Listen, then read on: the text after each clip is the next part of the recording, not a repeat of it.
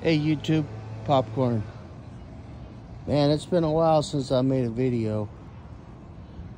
But today, I want to introduce my new project. This is a well, let's look on the old VIN number here. It's a 1981 Yamaha QT50. I picked this thing up a couple weeks ago from a neighbor, and he advised me that it hasn't ran in almost 20 years.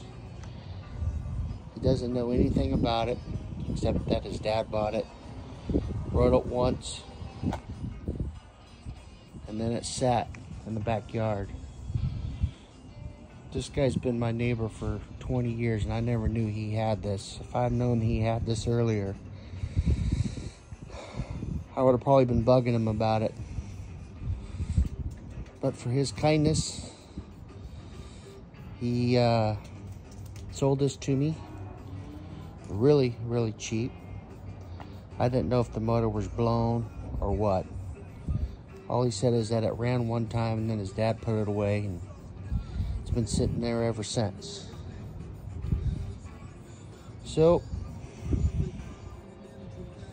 this is my new project. This is taking place of Big Butt Becky, my Yamaha TW200. So, I named this one Little Becky. And this right here, Ice of Hell, is my daughter Brooke's third book she wrote. So that's the title of the book. You can find it on Amazon. Just type in Ice of Hell. If you want an autographed copy, you can DM me and I'll make sure you get one.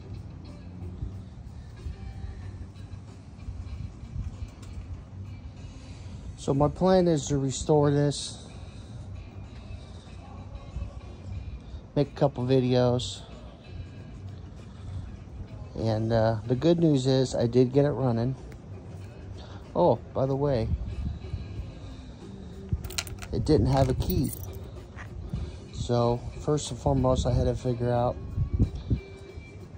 how am I gonna get a key for this bloody thing? So this key here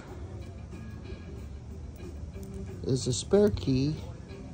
It's a Yamaha key that I had made for Big Butt Becky, which I no longer have. I don't know if I told you that or not. I sold it a couple weeks ago to a very nice gentleman here in town. So I gave him all the original keys, and I used this key to repin this ignition. So now she turns on, operates like it should. Ah, what time, man? My new tire. Go. Thank you. There it is, my new tire for the front. I already did the back.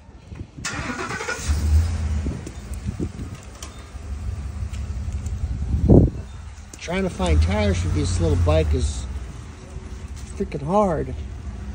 But I picked this one up, got it on sale.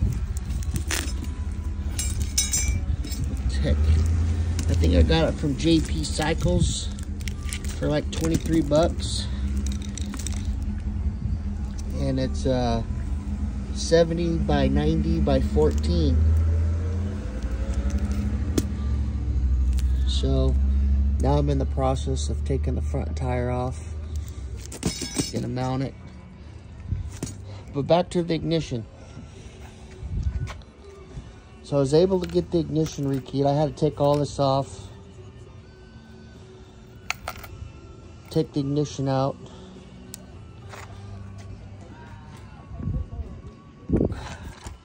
Oh, by the way, this is a 2-stroke. Front part here is gasoline. The rear is 2-stroke oil. Now hopefully it'll start. Turn that niche, that there. 1, 2.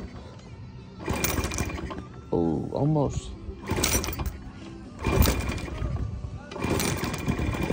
There it is.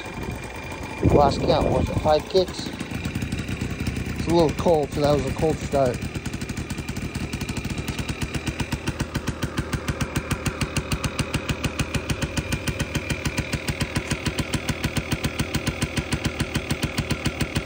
One of the main problems with it,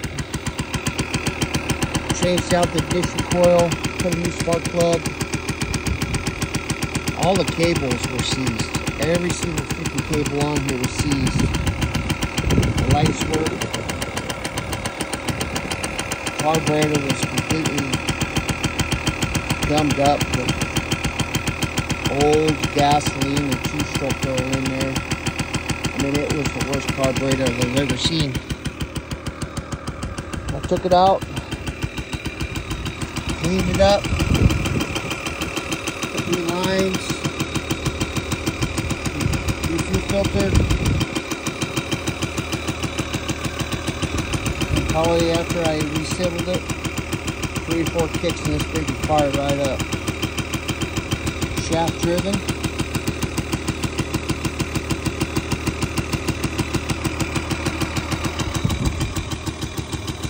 So my plan, once I get it up and running good, I think I want to tear it all down and clean it up and make it look brand new.